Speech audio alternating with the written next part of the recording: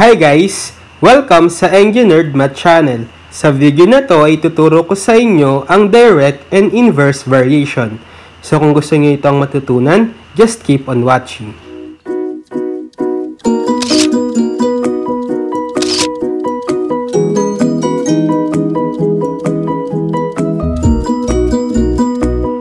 Okay, so this time ay ituturo ko naman sa inyo ang another topic sa algebra which is variation. In particular, sa video na to, ang type of variation na i-discuss ko is direct and inverse variation. So, ano ba ang ibig sabihin ng variation? So, sabi, a variation is a mathematical function that relates the values of one variable to those of other variables. So, from the word itself, variation, magkakaroon tayo ng relationship ng two or more variables sa isa't isa, wherein magkakaroon tayo ng dependent at independent variables kung saan pwede nating baguhin yung values ng independent variables para at the same time, mabago din natin yung value ng dependent variable. So, kaya tinawag na variation. So, meron tayong example dito na the area of a circle varies as the square of its radius. So, this time, yung example natin na to, yung dependent variable natin is A at yung independent variable is R. So, tama naman 'di ba na yung formula natin for the area of a circle is area is equal to pi r squared. So, kaya the area of a circle varies as the square of its radius. Right? So, kung mag-input tayo ng iba't ibang value ng ating radius, let's say 1, 2, 3, 4, 5, and so on, magva-vary din yung area natin. At itong tinatawag natin na pi dito sa formula, parang siya yung magiging constant of variation or constant of proportionality. So, mamaya i-discuss ko yun. Okay? Another example is the volume of a cylinder varies as the square of its radius and height. So, diba ang formula natin for the volume of a cylinder is volume is equal to pi r squared h. So, magva-vary yung volume ng cylinder natin as the square of the radius and the height. Okay, so ganitong pi, parang siya yung constant of variation. So, meron tayong different types of variation. So, in particular, meron tayong direct, inverse, joint, at combine. So, dito sa video na to, magpo-focus tayo sa direct and inverse. Itong dalawa, yung joint at combined, i-discuss ko na lang sa next video. Okay? So, let's start with the first type of variation, which is the direct variation. So, sabi, a direct variation is a variation in which the quotient of two variables is constant. Or we will have the statement, y varies directly with x, or y is directly proportional to x. Then, so ito yung symbol natin, or equation form. So, y directly proportional to x with this symbol, or y is equal to kx. So, ito yung parang magiging pinaka-form natin ng equation for direct variation. Y is equal to kx, where k daw is the constant of variation. Or yung sinasabi ko kanina na constant of proportionality. Okay? So, ito yung hahanapin nating value ng k para malaman natin yung pinaka-equation ng variation. Okay? So, mamaya, bigyan ko kayo ng example. So, sabi daw yung direct variation is a variation whose quotient of two variables is constant. So, bakit? Kasi diba ito yung given natin na equation for direct variation, y is equal to kx. Pag divide natin both sides by k, we have y over x is equal to k. So, therefore, yung ratio or yung quotient ng dalawang variables natin, yung independent variable x saka dependent variable y is constant, right? Which is dapat k. Okay? So, kahit anong value ang isubstitute natin dito for y at x, dapat constant lagi yung kanilang value, yung quotient nila. Okay? So, isa ring definition natin for direct variation is kapag tinaasan natin yung value ng independent variable, let's say itong x, dapat tataas din yung value ng ating y. Same kung babaan natin yung value ng ating x, bababa din dapat yung value ng ating y. So, pwede nating maging graph dito is a line to denote na directly proportional yung y sa x, right? So, habang tumataas si x, tataas din si y. Kung bumaba man, bababa din si y. Okay? So, para ma-illustrate natin yung concept at formula for direct variation, ay mag-solve tayo ng examples. So, for the first one, we have If it is known that y varies directly as x and that y equals 32 when x equals 4, A. Find the variation constant and equation of variation. B. What is the value of y when x is equal to 3/4? Okay, so since given daw tayo na y varies directly as x, gagamitin natin yung formula na y is equal to kx. So, ang goal lagi is mahanap muna natin yung value ng k. Paano? Kasi bibigyan tayo ng values nung y at x dito, which is given, di ba? Yung y is equal to 32 tsaka 4. Ipa-plug in natin yon. So, we have 32 is equal to k times x na 4. Then, solve for k. Divide both sides by 4. Therefore, k is equal to 32 over 4 or 8. So, after makuha natin yung k, i-plug in ngayon natin dito sa formula. Y now is equal to 8x. Okay? So, ito yung pinaka-equation natin for variation. So, sa A, ang variation constant natin is 8. Tapos, yung pinaka-equation of variation is y is equal to 8x. Which is aligned, right? So, sabi naman sa B, what is the value of y when x is equal to 3/4? So, this time, ipa-plug in lang natin ngayon itong x na 3/4 dito sa pinaka-equation ng direct variation. So, y is equal to 8 times 3/4. So, therefore, anong value ni y? 8 times 3/4 or cancel si 4.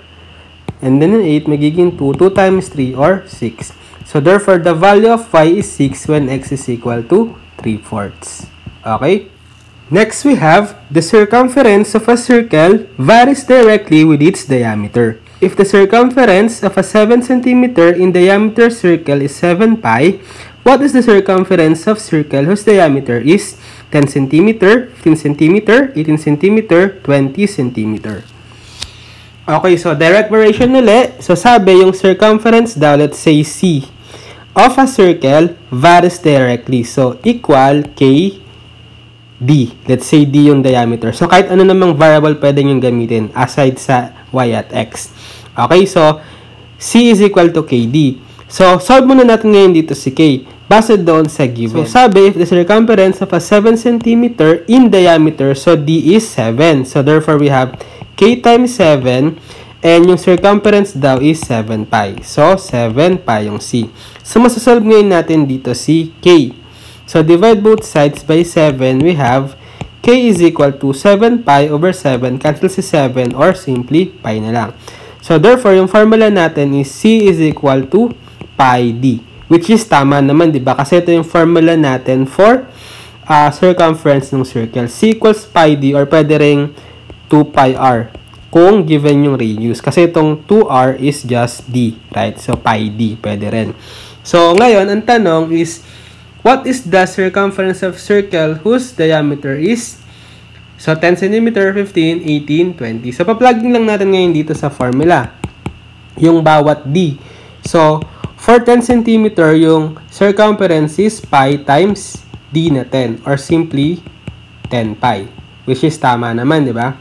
And then, for 15, plug-in lang natin yung 15. So, C is equal to 15 pi. For 18, C is equal to 18 pi. And for 20, C is equal to 20 pi. Okay? So, ganun lang. Okay, now let's proceed with the second type of variation, which is the inverse variation. So, sabi, inverse variation is a variation in which the product of two variables is constant. Or we will have the statement, y varies inversely with x, or y is inversely proportional to x. Then, ito yung equation niya. Y varies as 1 over x, or y is equal to k over x. So, this time, ang equation natin is y is equal to k over x. So, diba sa direct, y is equal to kx. So, sabi kasi kapag inverse variation, yung product naman daw ng two variables is constant. So, using this equation niya, pag multiply natin both sides by x, we have, cancel dito si x, magiging k is equal to x times y. So, kaya, yung product ng two variables daw lagi is dapat equal to k. Okay? Now, another concept dito sa inverse variation is, kapag inverse variation, ibig sabihin yung independent variable natin, kapag binago natin, at let's say pinababa natin, dapat ang magiging value ng dependent variable natin na y is tataas. So, kabaliktaran. So, habang bumababa si x, dapat tataas si y. So, habang tumataas si x, dapat bababa si y. Kasi inversely proportional. So, pwedeng maging graph nito, let's say, sa first quadrant is like this. Okay? So, mapansin nyo, habang lumalaki si x, bumababa naman si y. Or habang lumiliit si x, tumataas naman si y. Okay? Okay, so para ma-illustrate natin yung concept at formula for inverse variation, mag-solve tayo ng examples. So, if it is known that y varies inversely as x, and that y equals 24 when x is equal to 0.3, A. Find the variation constant in equation of variation, and B. What is the value of y when x is equal to 0.25? Okay, so si y daw varies inversely as x. So, gagamitin natin yung formula for inverse variation as y is equal to k over x. And then, hanapin natin ngayon si k muna. Plug in natin yung given. So, y daw is 24 when x is equal to 0.3. So, therefore, 24 is equal to k over x na 0.3.